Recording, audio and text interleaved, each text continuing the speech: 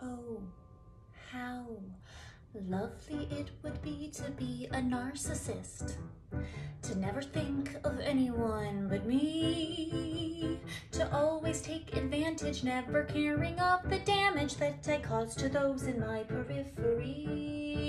Oh, but I would love to be a narcissist, to focus on myself and nothing more, to foster an environment encouraging entitlement. Well, that's the type of life that I'd adore, to have a window seat, but still to use the armrest to push my cart down the center of the aisle, to criticize my friends and declare that it's constructive, to rush a verdict just to end a trial that's also illegal.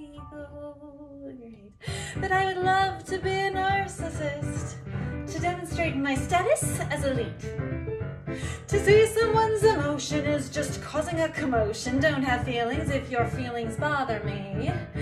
Oh, but would I love to be a narcissist, to only care of me and me alone, to be Machiavellian to all my fellow brethren, to sit upon a patriarchal throne, to never be weighed down by the welfare of my loved ones, to never see the privilege of my class, to actually believe that there are people in this world who want to see a filtered picture of my ass. Hashtag cellulite free. Hashtag 35 and amazing. Hashtag better than you. Hashtag I like thinking about how you look at this picture and feel bad because you think that I'm better than you. Hashtag. I don't understand how they come up with them. But sadly, I will never be a narcissist.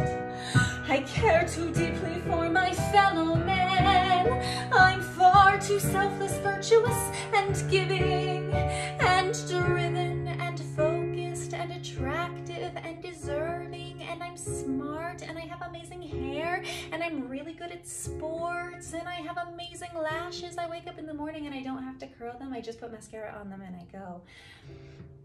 And refined, that life will never come to be. I wish it could, but I can see, and my God, what a tragedy.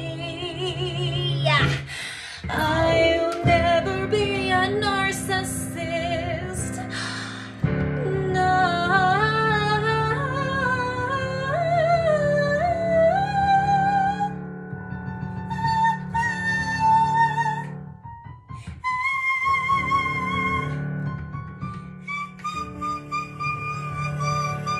I can hit that note if you would be more supportive.